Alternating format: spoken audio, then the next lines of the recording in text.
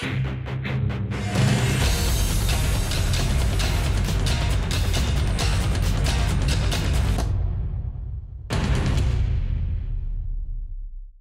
is pick, win, and drive time. Amazingly enough, week 7 of the football season is upon us. Marc Malusis with you, being joined here by one of the partners in New York Auto Giant, Michael Brown. What's going on, Michael? How's everything? We got to win, Moose. Winner, winner, chicken dinner. There you go, Michael. As Michael last week selected the Jets laying the 2.5 at home against the Indianapolis Colts. They covered, they won, and that means Eileen Garfin from Atlantic Audi is a winner as well. What does Eileen get? Tailgate for you and 10 of your friends. A shot at a 2-year lease on a Hyundai Elantra at the end of the football season, right? Yeah, let's get it going now. Let's get rolling. Right? So that's what we do each and every week. Go to nyautogiant.com, register. It is absolutely free.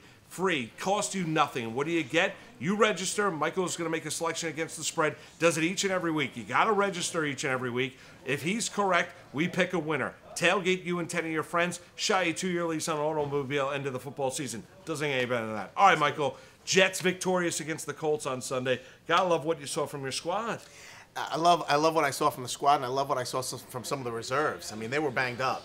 Both sides were banged up, let's face it. But some of these guys came out and played extremely well. Bilal Powell, who was getting some extra carries because Crowell's a little banged up. Ankle injury, yep. How about Terrell Pryor coming in when Enunwa went down? Played very, very well. Some big catches, but I mean, all the talk is about Sam Darnold, isn't it? How great is he? I mean, he is a calm, cool, and collected, Michael. He's reserved, and they always, this word unflappable, which I don't think I ever heard in my life. Now I hear it every week. Yes. I mean, he really is. He's coming into his own. He's getting protection. Kelvin Beachum, unbelievable, highest rated offensive tackle in the NFL. I don't know where that came from. I guess maybe it's contagious. I don't know. But you got 2 inside linebackers and Avery Williamson and Darren Lee that are playing really, really well. So there are pieces to this puzzle that are stepping up. There are guys that we didn't see step up last year stepping up, and some additions to the team that weren't around last year that are stepping up. So I got to give credit to the coach. This was a must-win game for him. It was. This was a real telltale game. Does he have this locker room intact? Can he get a win streak going? And now you're going into a game. You're home again. So you have that going for you. And you're going against a team who's having some issues. Yes, the Minnesota Vikings. The Vikings were allegedly Super Bowl possibilities, playoff bound, and they got the $90 million QB we didn't get the shot at. Who did not even want to take a visit with the Jets. Didn't take the visit. So maybe there's some guys on the defensive side of the ball for the Jets that might want to say hello. I think they got a shot. Sunday. I think they can beat Minnesota on Sunday. Listen, they're a home dog, I get it, but I think they can beat the Vikings. They're a home dog. They're going to have to do the same thing that they did effectively the last 2 weeks. Run the football.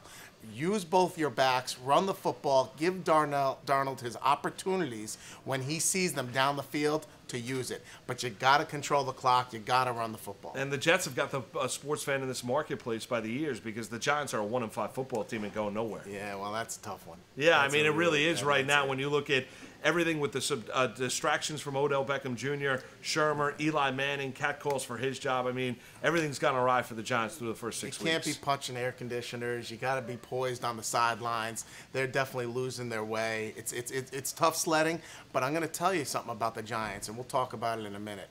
They do have pieces. Saquon Barkley. It's special. He's as good as it gets. Yeah, he really is as the running back spot. All right, before we get Michael's selection, give you an opportunity to win here week 7. Michael, you guys at NY Auto Giant do a fantastic job getting outreach into the community. What are you doing with Kayla McCandles? We talked about it a little bit last week, but the outreach continues, correct? Yeah, we're excited. We're now into the meat of the month of October. We're almost to the middle of the month, and we're having a month-long sale in a bunch of our stores to raise money for Kaylin's family. She's one of 7 children, wonderful family out of Lindenhurst, Long Island, and Kaylin's fighting cancer, and we want to help her in that fight, join her in that fight, and try and be part of it with her. So we're going to support them, this family all month long in October. So proceeds from every sale are going to go to the family. Well, that's a tremendous job by you and everyone, all the number of dealerships, and certainly thoughts and prayers are with Kaylin and her entire family as she continues the brave fight. All right, Michael, where are we going to go here, week 7? Where are you going to go? I think you gave us a little bit of a lean. I think you're looking toward Monday Night Football, Giants, Giants, we're going to keep it local. All right, you're going to keep it local. So it's not going to be Jets, Vikings. Giants +6 on the road against Atlanta.